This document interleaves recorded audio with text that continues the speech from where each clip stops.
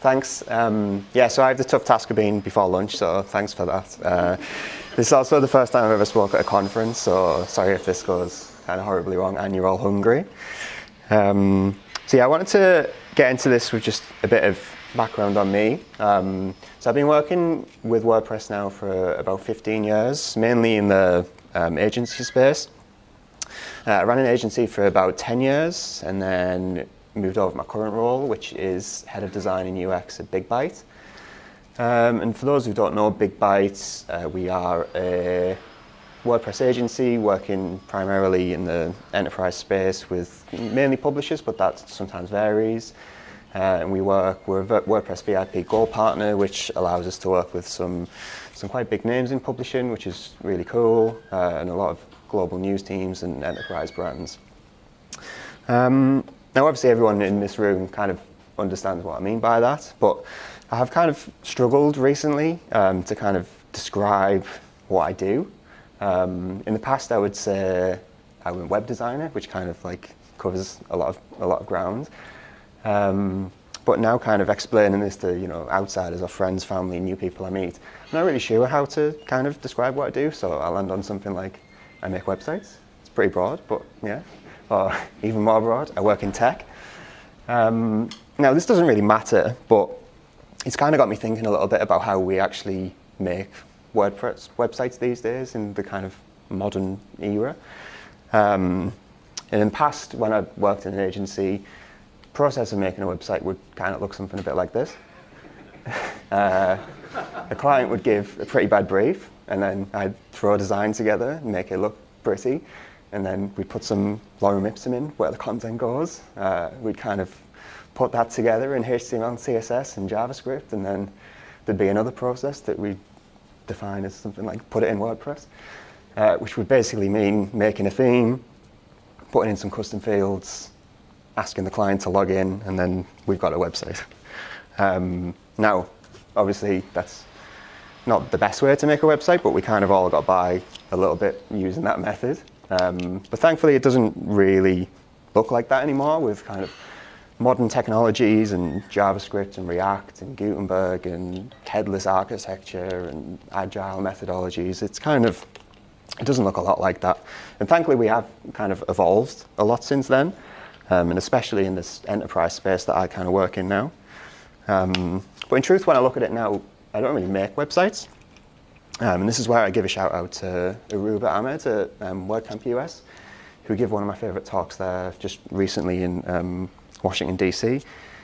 And she said, you're not building a website, you're empowering someone else to build a website. And that kind of stood out to me as quite a powerful message, especially in this modern era of working with WordPress and Gutenberg and full site edit in particular, where everything's a block and we're always breaking things down into component parts. And I think we look at the web differently now, or at least I do. And I see everything in that kind of reusable components and patterns. And that's hugely appealing to me, obviously, as a designer, coming from a design background, because there's an obvious correlation there between block-based editors and design systems. And that kind of covers a lot of my client-facing role at BigByte. Working with brands, and typically clients that we work with, we're brought in as a development partner. So these organizations will have big teams already with a lot of UI designers, UX designers, researchers, QA testers, even sometimes developers. And we're kind of brought in not to kind of design a website, but integrate into their teams and use WordPress as another tool in the arsenal, really, of creating content. And I think the changes over the past couple of years to the editor has made really WordPress the best CMS on the market, I think. And I often find myself in pitches to potential clients against other content management systems.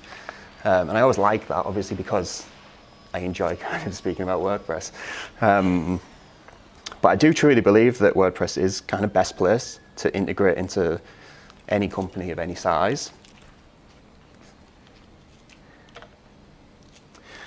So we often see organizations on kind of legacy platforms, often custom built.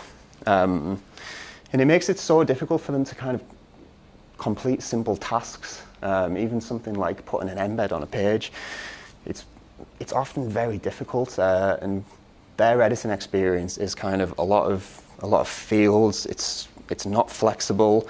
There's zero flexibility when it comes to layout, custom post types, things like that.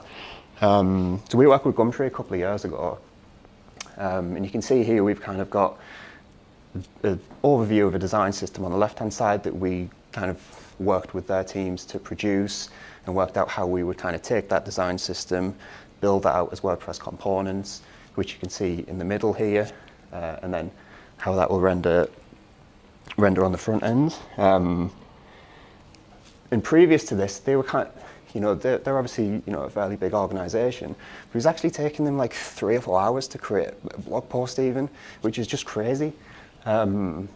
And often they would need assistance from developers. And I think the best thing for me working on something like that is to kind of empower users to be able to create dynamic content really quickly and easily. And I think that's where the flexibility of the editor kind of comes into its own, especially at this enterprise level, because it's unusual to have this kind of freedom and flexibility at this level. And why shouldn't someone in a marketing team be able to kind of pick up a system and build out a post or a landing page with this kind of level of flexibility? And that's why I think WordPress is kind of best placed to do this. So we've used WordPress, we've used Gutenberg from the start really, and we've probably made quite a few mistakes along the way.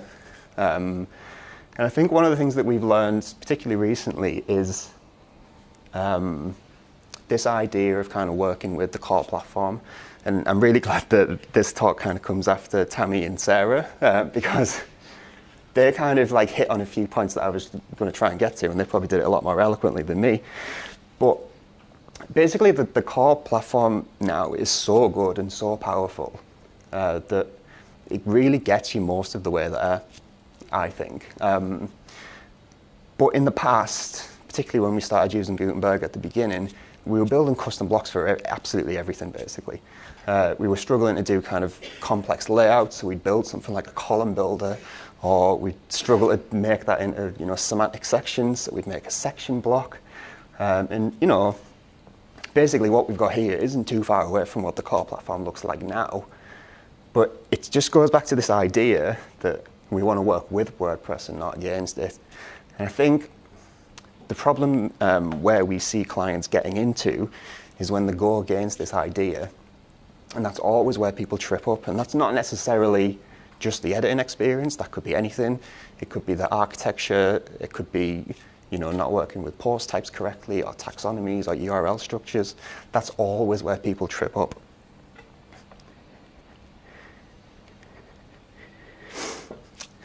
So at BigByte, like I say, we work a lot with publishers.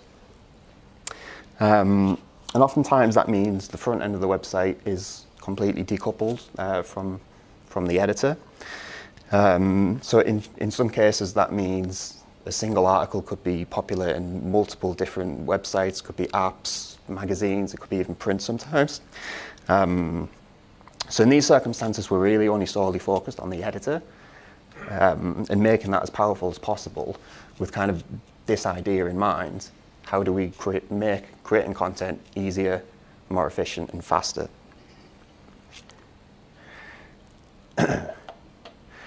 So we've worked quite a lot with the Times recently.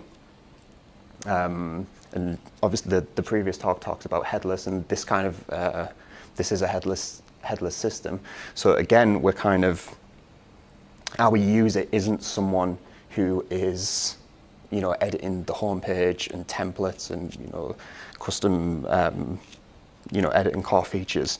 They're just journalists who want to write, edit, and publish stories. So given this, what can we do to make that core editing experience of WordPress better for them? So if we take a look at this is a typical article on the Times site. There's nothing, too scary there. We've just got headline, stand first, featured image, tags, taxonomies, content. So if we kind of take a look at the editor and look how we could use this to kind of get pretty close. I'll be quick. So we can get, quite a lot of the way there. But actually, if we take each of these individual elements, there is a bit more complexity to them. So for instance, this headline at the top, that's actually displayed in numerous different places across the site. So that could be on the home page or a sidebar, and sometimes that needs to be shorter. So that title actually needs to be shown in multiple places. So we've kind of taken this core platform, and I think that goes back to what you were saying, Tammy, about understanding this platform and how you build kind of correctly on top of that. And we've kind of came up with this block called the multi-title, where you can see at the top, we can switch between article, homepage, SEO. We can shorten that down in the homepage. And then from there, there's other things that we can take from this to kind of make this editing experience better for them. So you can see that we could maybe take some of the typography, some of this colors, and this is actually what the editor looks like on the Times now. So you can see that you're starting to bring in some of the styles, and you can see how that is more empowering for a journalist to create content in there. Because then if we just start putting in core blocks and images and text and links, even embeds, as you're building up that article, you almost don't even need to preview because you're getting a very good idea of what this looks like on the front end. And you can imagine how refreshing that is for a journalist, especially compared to what they were used to using. Now, obviously, on top of that, working with a lot of these brands, there is a need to create more custom functionality. We talked a little about revisions earlier. Now, revisions is something that we've had to put quite a lot of work in. This is what revisions look like now. And you can see going from this kind of very pretty visual editor to this, it's not quite the same. This is, it's almost made more for developers. A journalist is kind of going to struggle to go from there to this to understand what's happened.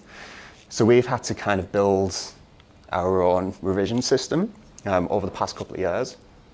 And you can see we've taken that idea of that visual editor, brought that into revisions, and we're able to kind of render those in here. Now, as I was talking earlier about the columns and going back to kind of using core WordPress, obviously with the phase 3 things coming, in an ideal world, what we'd like to do is be part of that development of that revision system, bring in some of these learnings, and then hopefully use that as a base, back to that idea of working with WordPress. And then if we need to build on top of that, we can.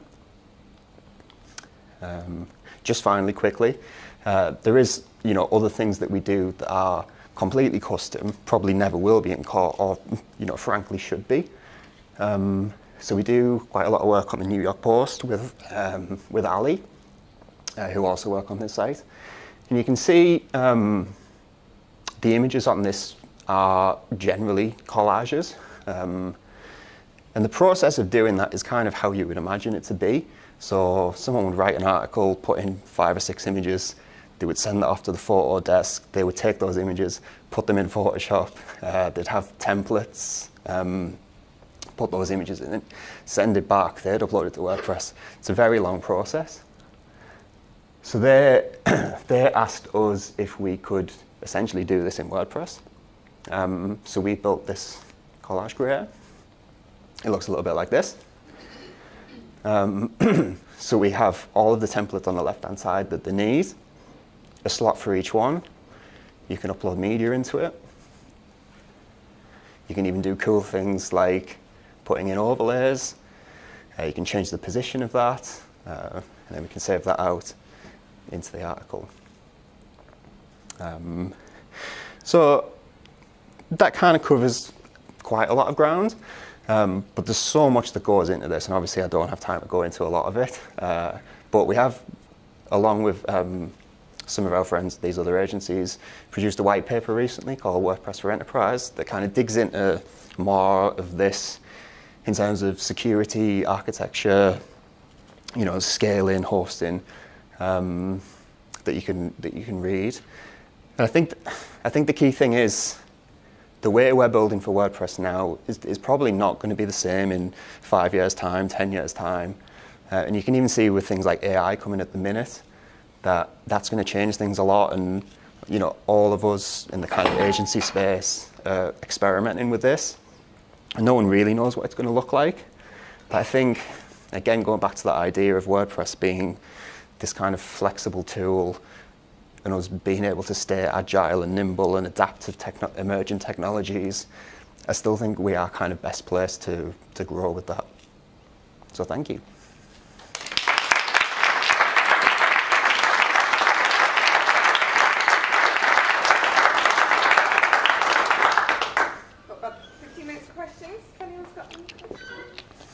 You can also ask me at lunch if you want, if everyone wants to eat.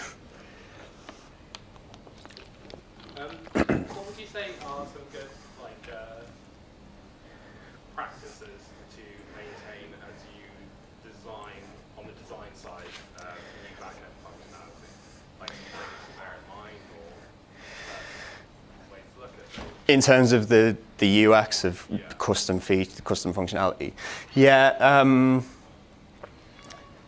one thing I was going to say, actually, particularly when we're talking about revisions, one thing I think I need to get better at, and we as a company need to get better at, is kind of contributing all that back into the core community. And I think, I do lean on a lot of that stuff, and even taking like patterns and components from Figma and being able to kind of use that as a base UI.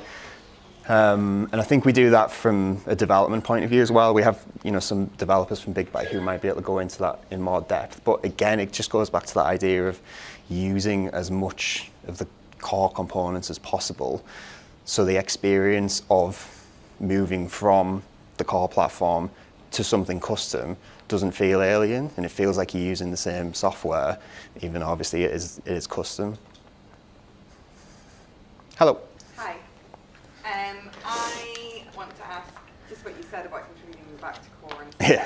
And I loved your revisions because I use revisions a lot. It's beautiful. It's a very beautiful thing.